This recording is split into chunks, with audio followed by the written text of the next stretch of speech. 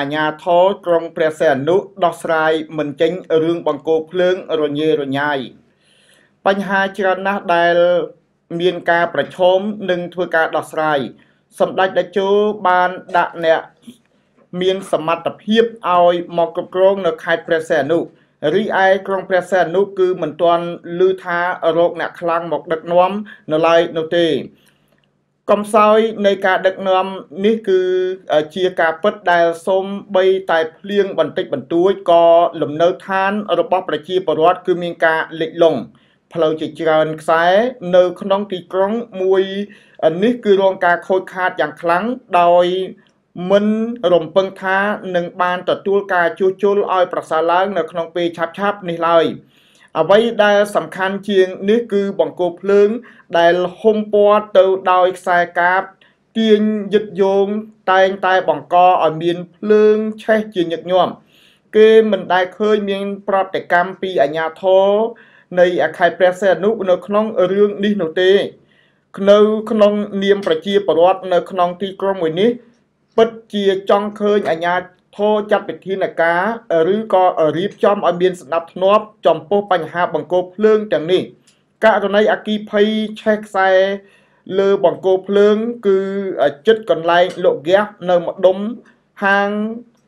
អប្សរាថតរូបកាលពីវេលាម៉ោង 9 យប់នៅថ្ងៃទី 25 មិថុនាឆ្នាំ 2019 នេះបង្កឲ្យប្រជាពលរដ្ឋនៅតំបន់នោះមានការព្រួយបារម្ភចំពោះសមត្ថកិច្ចចំណាយពេលជិតកន្លះម៉ោងដើម្បីពន្លត់ភ្លើងដែលឆេះនៅលើបង្គោលដ៏រញ៉េរញ៉ាយទាំងនេះយើងខ្ញុំជាប្រជាពលរដ្ឋនៅក្បែរខាងគឺមានសេចក្តីព្រួយបារម្ភពីព្រោះថាភ្លើងមិនយល់អ្នកមានឬអ្នកក្រនោះឡើយ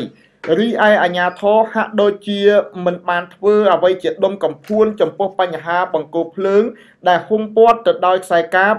ឡើងបាត់រញ៉េរញ៉ៃនេះនោះទេបញ្ហាជាច្រើននៅក្នុងខេត្តព្រះសីហនុដែលមានការពឹងទៅលើសមត្ថកិច្ចនៃអ្នកដឹកនាំខ្លាំងបញ្ហាសម្រាមឃើញអាជ្ញាធរខេត្តក្រុងប្រជុំច្រើនលើកច្រើនសារប៉ុន្តែនៅតែមិនអាចដោះស្រាយបានប្រជាពលរដ្ឋគឺមានការប្រឈមទៅនឹងបញ្ហាសម្រាមនេះជាយូរខែមកហើយយើងខ្ញុំសង្ឃឹមថាថ្នាក់ដឹកនាំខេត្ត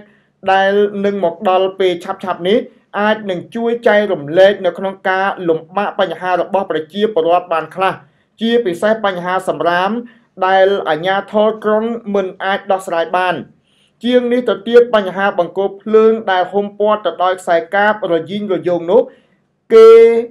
ថារចនាសម្ព័ន្ធនៅក្នុងទីក្រុងក៏រំពឹងថានឹងប្រសើរឡើងនៅពេលដែលលោកគួចចម្រើនមកដល់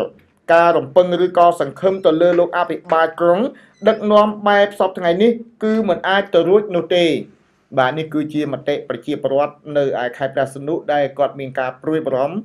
យ៉ាងខ្លាំងពាក់ព័ន្ធទៅនឹងសម្រាមនិងបង្គោលភ្លើងបាទនឹងហើយអញ្ចឹងមានគេខមមិនចូលទៅ page របស់អាដាមគួចចម្រើនគេបាននិយាយថាប្រសិនបើចង់ឲ្យខេត្តព្រះសីហនុមានភាពល្អប្រសើរឡើងបាទត្រូវតែមើលលោកអភិបាលរងខេត្តទទួលបន្ទុកសាធារណការក៏ដូចជាអភិបាលរងខេត្តទទួលបន្ទុកខាង